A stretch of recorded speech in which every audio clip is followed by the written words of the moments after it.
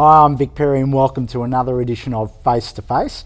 Our guest tonight is Michael Boucher, and Michael Boucher is from the quite a relatively new organisation called Behind Rainbow Eyes. Welcome to the program, Michael. Thank you. Now, I have to ask you first, how old are you? I'm 17. So 17, so you're pretty young for a guy who's just coming out, Yep. or just dealing with your sexuality. And what's Rainbow or Behind Rainbow Eyes all about? We're about providing not only support for same-sex attracted youth around the country, but promoting acceptance and awareness that they do exist in the community. And how do you find it today? Is it something that's quite a difficult thing to do for people to deal with their sexuality, particularly at a young age? Well, they say it's getting easier, and obviously I don't know because I wasn't coming out years ago, but it does seem fairly easy to come out, particularly in school. I think it is getting easier, as they say. And easier in what sense? Easier in terms of fellow students or with teachers, like the school system? Is it easier overall? Well, I think mainly with fellow students there's a lot more acceptance, but there still is an issue that does need to be addressed. It's still something that definitely lies in the back of my mind when I'm at school. You know, whether someone knows, and if they don't know, what they're going to do when they find out.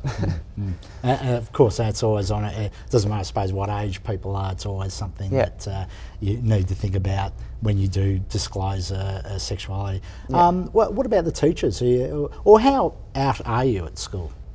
Well, just to my close friends and one of my teachers. And what sort of reaction did you get when you told them? Well, one of my close friends is actually gay as well, and he was already out, so it wasn't really a problem for me to come out to my friends at all. Did your friend have a hard time? Well, he came out to the whole school when he came out, and he had a hard time from people who weren't his friends, but from our friends it's not a problem at all. And with your school, I suppose generally it doesn't seem too bad. What about other schools? Do you get a sense of what it's like at other schools? I think other schools are pretty much the same. You know, there are out people and they don't have too much of a problem. You're always going to get the odd few that are not willing to accept that same-sex attracted youth exist at all, and will do whatever they can to make life difficult. But overall I think it is getting a bit easier. Do you talk to older people and sort of talk to them about what it was like for them to come out 10, 20, 30 years ago, so you get that sort of broad perspective? Well, I have spoken to a few people and they said that when they were in school, you know, 20 years ago, that it would be sort of unheard of to come out in school. They couldn't imagine the consequences of that. So. And what about the system itself, the school system? Is there anything actually happening at policy level? Is the government doing anything to sort of from the top down to create an environment where it can be easier? I think they are doing something. Whether they're doing enough is another question. There's a CD that's been produced by the Eastern Action Group. It's called Same-Sex Attracted People at School. It's about teachers and students as well. The information on that is actually at our website, or you can contact the Eastern Action Group for details on that. It's got a lot of activities to be done in school for teachers to use, and just for anyone who's wanting information on what it's like for teachers to come out at school and for students to come out at school. And I was going to ask you about teachers. That's another side of it, I suppose. Yep. It's one thing for someone as young as yourself to think about how to deal with your own sexuality and how to come out to your students and teachers. What about teachers? How easy is it for teachers to come out? Well, I'm not a teacher, so I don't really know, No. but we do have a teacher at our school who is, well, I wouldn't say that she's out, but all the students at least have guessed. And but no one gives her a hard time or anything. It's nothing, it's not a drama. So Do you think the school itself would have a problem with it, or the system? Or? Well, our school, particularly the environment around our school, is a fairly friendly environment. But I think at some other schools there may be a problem within the staff that could prevent someone from coming out easily. And what about your family? Is there your immediate family and your extended family? I'm not out to my family, so. You're not? No. Okay. If anyone's watching, you might be now. But well, if something like they found out, what do you think would happen? I think they'd be fine with it. It's just, they'd be okay? It's just bringing yourself to tell them is the issue. But yeah, I don't see that there would be a problem there at all. And that's a common thing. It probably wouldn't be a problem and they'd be fine. It's just the actual action of saying something to them. Exactly. Yeah. And what about sort of looking at a broader perspective? There's a big concern at the moment with, particularly in the queer community, with there's this perception that there's this rise of a conservative element in society as well as in politics. And there's this fear that it's going to get harder for people to, well, not just to come out, but for gays and lesbians to have rights. And in fact, it's going further, and people are worried that our rights are going to get rolled back. Talking about dealing with sexuality and how easy it's going to be, do you have any worries or concerns about that, or do you think it's generally going to be easier? Or well, we're certainly not seeing any effects of this perceived conservatism yet. I think the youth of today are fairly ignorant, if you like, to the politics that are going on around the place. Right. So for us, I don't think it's going to be an issue until it is an issue for everyone. So I don't really know how the country is going to go in terms of the politics, but we're not seeing anything happening yet. So, and I suppose at your age, you've got a lot of other issues you weren't thinking about anyway. You're not really thinking about, the laws that are going on around you that concern your relationships or anything like that. And what about same-sex marriage? I mean, that seems to be a hot topic at the moment. And interestingly, a recent survey by the Victorian Gay and Lesbian Rights Lobby, in collaboration with other people, found an interesting point where most of the people that were in support of same-sex marriage tended to be younger people rather than older gays and lesbians who are sort of already in long-term relationships, who have come out or have dealt with their sexuality a long time ago. They didn't seem to worry too much about it, whereas it was the younger people who were more concerned about rights like same-sex marriage. Do you get a sense of that amongst your own friends or peer group? Well, I think my age group particularly isn't really concerned with same-sex marriages. They've got, as you said, they've got a lot of other issues that they're thinking about, and they're certainly not thinking about getting married, the majority of them anyway. And so they're not really seeing that as an issue that's affecting them, and therefore I don't see that they're opposed to same-sex marriage, but they're not thinking about getting married themselves.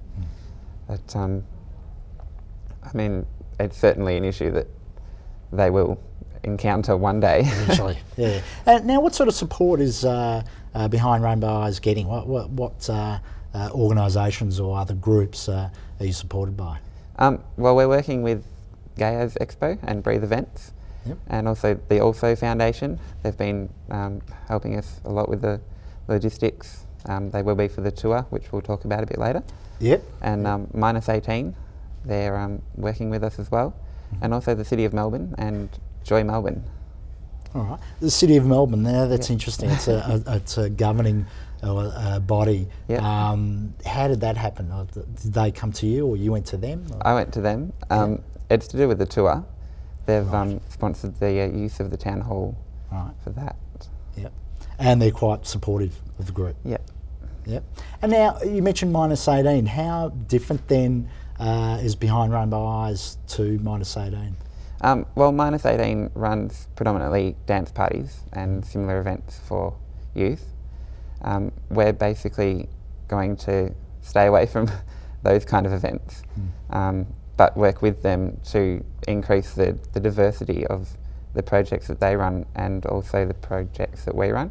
So, for example, the tour, and we're going to be running a number of other projects that aren't socially based.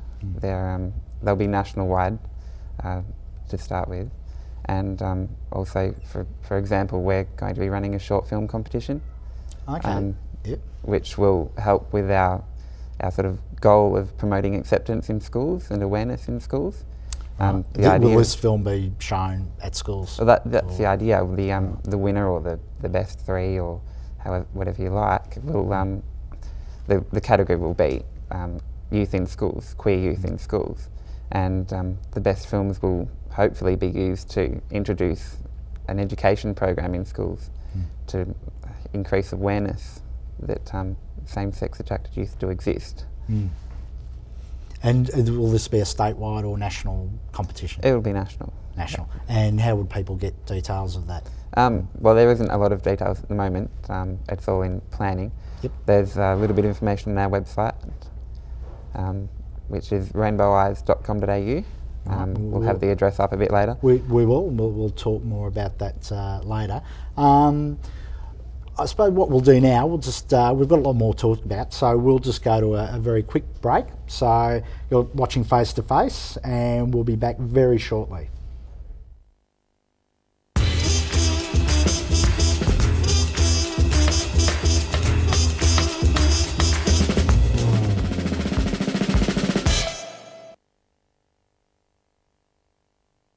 Are there for someone who wants to belong to Behind Rainbow Eyes?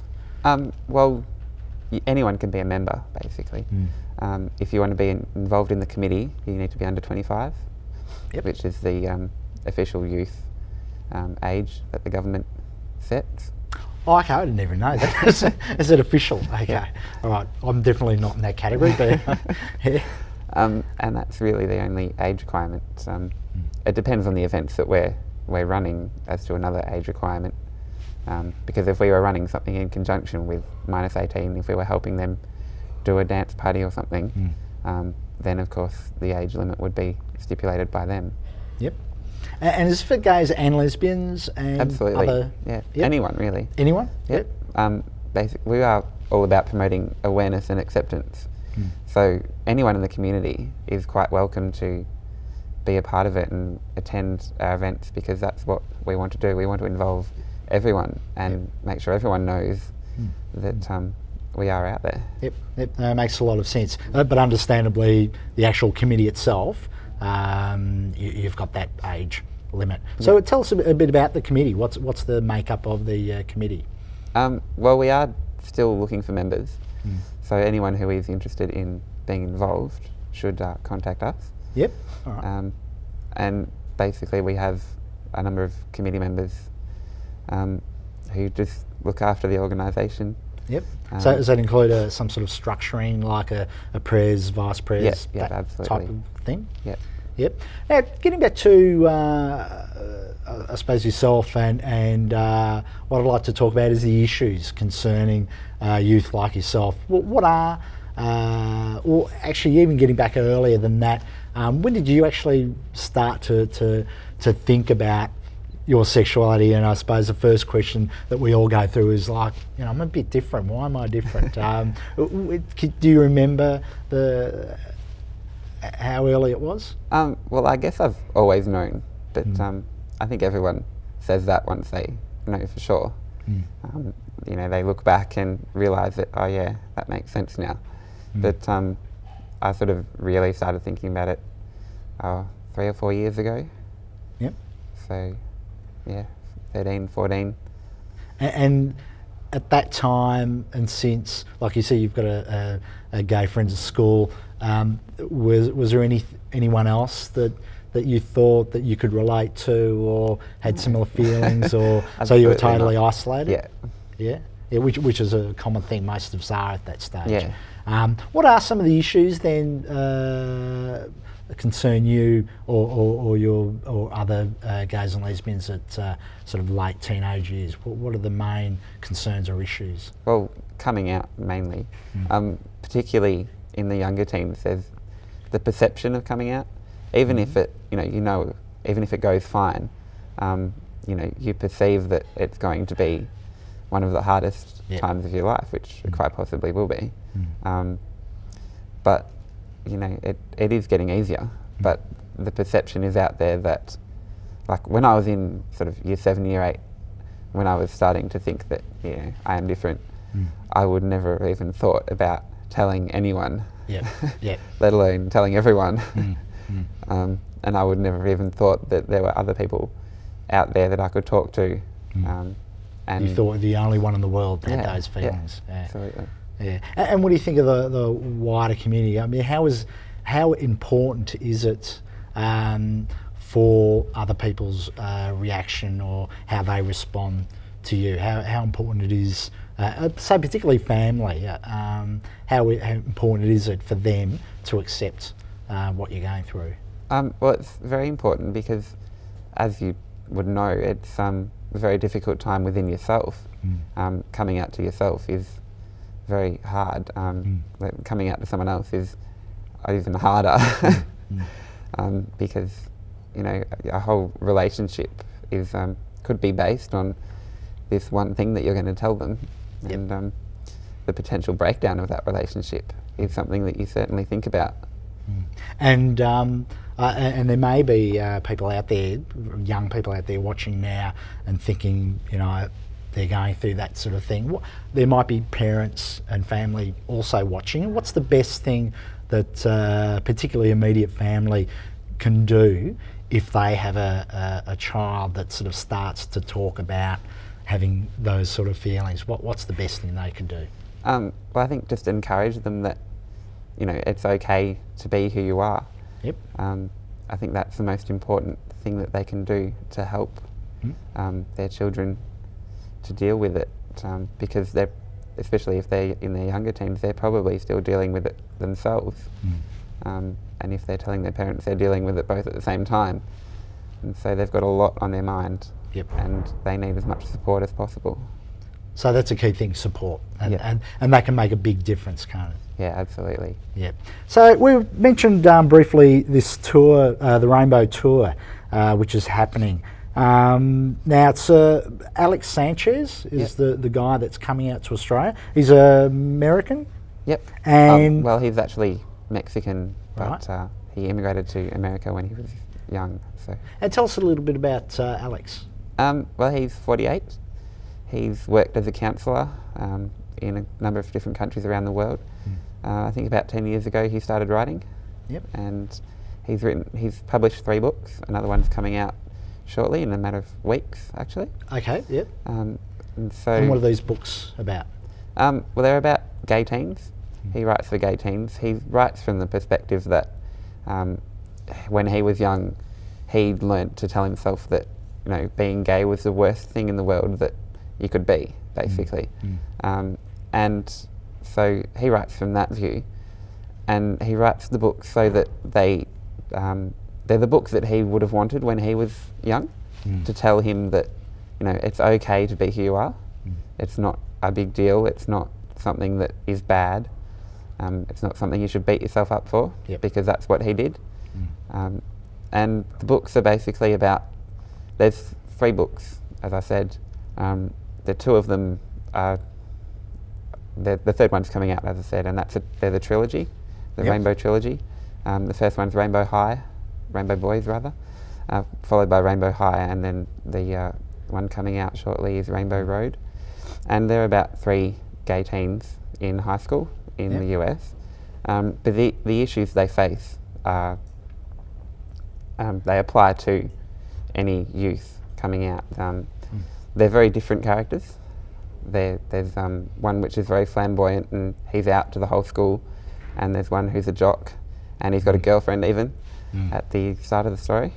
And then there's another one who's sort of quiet and athletic, and he's only out to one of his friends. And it's about them coming out to themselves, to each other, to their families, and ultimately to everyone else around them in school, and issues that they go through. For example, HIV. One of the characters encounters that in the story. Right. Yep. And they encounter different reactions from teachers, from students, their families, and everyone. And it's about how they deal with them, how they interact with each other, and how they interact with their families is certainly something that is covered. All right, and so it sounds like that they're excellent books for youth to read, but also perhaps for parents as well, or anyone else who wants to get an understanding or an insight into what it's like. The books would help you learn a lot about what goes on in the minds of gay teens. The chapters in the books are actually one for each character. So the three main characters. So one is Nelson, one is Kyle, and one is Jason. And they go from, they narrate the chapters basically. And they tell the reader their thoughts and what happens obviously in the plot. So they sound fascinating, and I'd probably assume that they're available at certain bookstores. They're available at mainstream bookstores as well. Local libraries have them as well. All right. With the tour, when's that happening? It's January in 2006 and February. We'll be in Melbourne on the 21st of January. 21st of January. At the Melbourne Town Hall. Tickets are available on our website.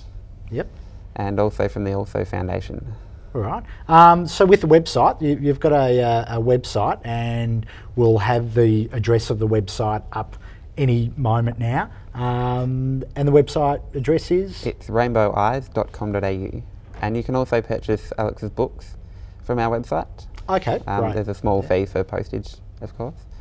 And so that will also help us with our fundraising efforts to fund the tour. We are going nationally, and it's going to be rather expensive, so we do need as much help as we can get. Well, good luck, and everyone out there, support behind Rainbow Eyes. And as Michael said, the tour is coming up 21st of January in Melbourne. Tickets, you're able to get tickets as well as books off the website, and the website address should be up on the screen now. That's all for now. Thanks very much for coming in, Michael. Thank you. And you've been watching Face to Face. I'm Vic Perri, and of course don't forget Monday night, more of Ben TV. Every Monday and Thursday nights we're on Channel 31, and we'll see you next time.